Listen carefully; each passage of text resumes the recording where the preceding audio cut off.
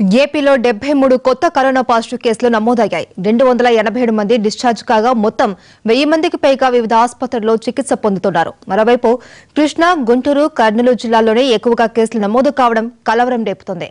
మరణాలు మాత్రం 5 రోజులుగా నమోదు కాకపోవడం కొంచెం ఊరటనిచ్చే విషయం.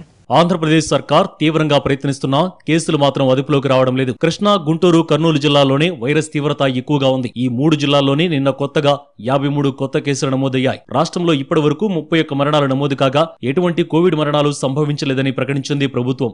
గుంటూరు జిల్లాలో కొత్తగా 26 కేసులు నమోదు కావడంతో మొత్తం బాధితుల సంఖ్య జిల్లాలో 283కు చేరింది. ఒక్క నరసరావుపేటలోని 26 నమోదు కావడం జిల్లాలో పరిస్థితి తీవ్రతను తెలియజేస్తోంది. అక్కడ ఇంకా పాజిటివ్ కేసులు పెరిగే అవకాశాలు ఉన్నాయంటున్నారు అధికారులు. కరోనాను నియంత్రించేందుకు నరసరావుపేటలో ఫుల్ లాక్డౌన్ అమలు చేస్తున్నారు. ఇప్పటి వరకు నరసరావుపేటలో 100కు పైగా కేసులు నమోదు కావడంతో అధికారులు టెన్షన్ పడుతున్నారు. మొదటి కేసు నమోదైన తర్వాత నివారణ చర్యలు చేపట్టడంలో అధికార యంత్రాంగం పూర్తిగా విఫలమైనందువల్లనే ఇన్ని కేసులు నమోదయ్యాయని ఆగ్రహం వ్యక్తం చేస్తున్నారు స్థానికులు. కృష్ణా జిల్లాలో 13 కొత్త కేసులు రావడంతో అక్కడ మొత్తం కేసుల సంఖ్య 236కు చేరుకుంది. కర్నూలులో కూడా కరోనా కరాళ నృత్యం చేస్తోంది.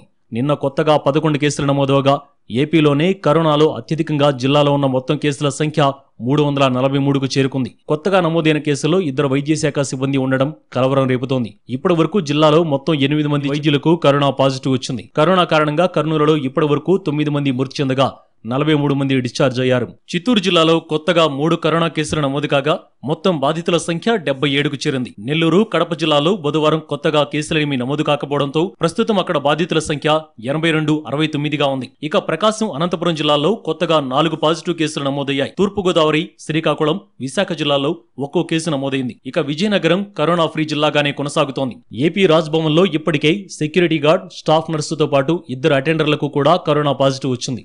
తాజాగా సెక్రటేరియట్ ఫేషియల్లోని ఉద్యోగుల్లో ఒకరికి కరోనా పాజిటివ్ వచ్చినట్లు గుర్తించారు.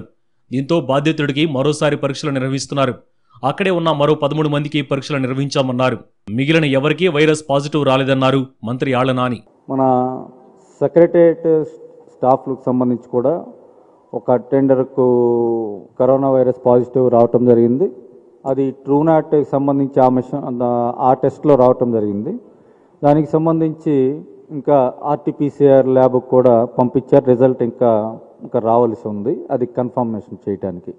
అయినా సరే అత్యంత బాధ్యతాయుతంగా మాకు సంబంధించినటువంటి పేషీలో ఆ పాజిటివ్ కేసు వచ్చింది కాబట్టి అక్కడున్నటువంటి నాతో సహా మొత్తం సిబ్బంది అందరికీ కూడా దాదాపుగా అక్కడున్నటువంటి 13 మంది స్టాఫ్కు ఆర్టీపీసీఆర్ టెస్టులు చేయించడం జరిగింది. ఎవరికి అటెండర్కి తప్ప పేషీలోకి కానీ ఎవరికి కూడా పాజిటివ్ కేసులు నమోదు కాలేదు. అంతా నెగిటివ్ రిపోర్ట్ రావడం జరిగింది. మరోవైపు రాష్ట్రంలో కరోనా విజృంభిస్తున్న వేళ 13 జిల్లాల్లో కోవిడ్ ఆసుపత్రుల్లో పనిచేయటకు కొత్తగా 1170 మంది డాక్టర్లను నియమించడానికి ప్రభుత్వం ఉత్తర్వులు జారీ చేస్తుంది.